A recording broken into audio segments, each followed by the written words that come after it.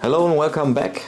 Today we're gonna talk about the function of the Vespa PX CDI electronical unit, as well called as the capacitor discharge ignition. What a tongue breaker. Anyway, so in theory this is a crucial component of the ignition system for the Vespa, and I saw it meanwhile that small frames or early small frames, large frames, wide frames are using this wonderful 12-volt ignition system, and it's meanwhile a standard. And we're gonna talk about in this video how it works, how we're gonna do a couple of checks, multimeter checks with ohms, what is needed. Let's go. How it works, a bit theory. So energy generation, when the engine turns, the stator generates alternated current AC, which is stored in the CDI unit. Charging the capacitor, the generated AC power charges an internal capacitor over here inside the CDI for sure, so this one here again. Ignition pulse, a signal from the pickup sensor, determines the exact moment when the capacitor releases its stored energy to the ignition coil over here. This sudden discharge creates a high voltage around 400 volts, which is sent to the spark plug. Ignition the full air mixture. That's the easy working of the CDI.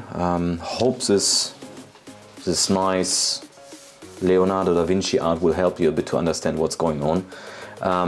As you can see, we have a couple of resistance here, so 56, 10, 470, 33, and there's a nice feature, gimmick, I don't know how to call it, but in theory you need a couple of turnarounds to charge the ignition or the capacitor, sorry. As you can see, we have here low amount of resistance. Therefore you need just a few kicks to charge the capacitor, which is quite clever, to be honest.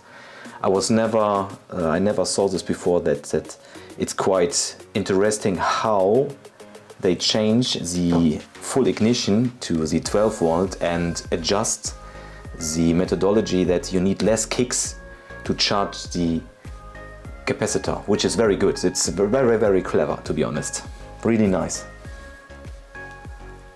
Testing with the multimeter. So we set this on ohm 2000, that's okay, that's enough. So we are picking the white.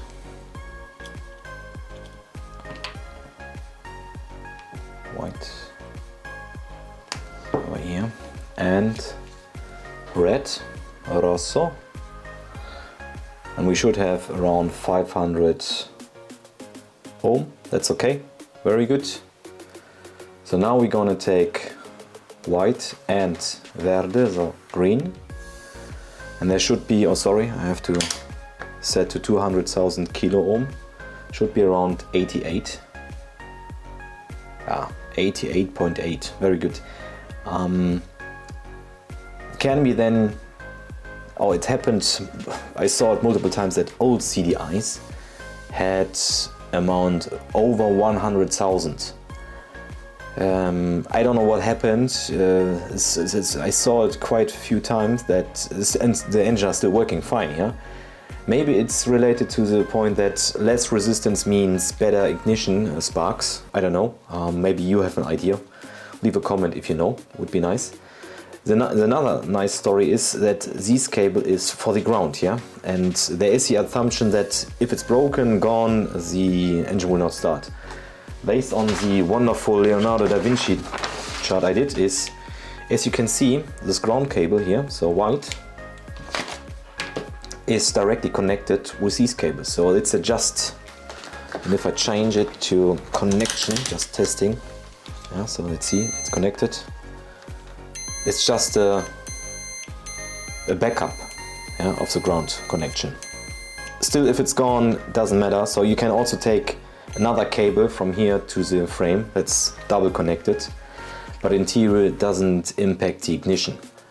Another tip from my end is when you don't have a spark is I disconnect first of all the kill cable. The kill cable is normally at the outside, the green one, yeah, coming from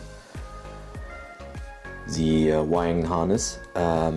If it's inside, then disconnect the inside one, yeah, just to be clear. And then I'm gonna disconnect the 4 cables coming from the stator plates, the yellow, black, red and blue, just to check that I don't have any short circuit in the wiring harness resulted into no ignition spark. Yeah. I saw multiple times that some specialists are not using these grommets here, which is really important. It's connected because it will prevent that water is coming inside here, and you know, water and ignition is not a good partner. So therefore always use it. That's the first one. Second one is, I don't know if you can see it, so cutting the ignition cable or the spark cable should be done with a really sharp tool, not with a toothbrush, looks like. So cut it really nice and smooth. Next one is the spark plug. In the previous time I used always Bosch, but the quality of Bosch is meanwhile very bad. That's why I'm using NGK, which is honestly one of the best. Really one of the best. I really like it. They're coming with a couple of grommets for water protection. Yeah, very good. And I don't know if you know, there's as well a resistance in it. Set it to 20. Yeah, 5 kilo. As you can see. Yeah. Right, that's it. Hope it helps. If you like the video, thumbs up, follow me for more if you have any questions. Thanks for joining. Bye bye.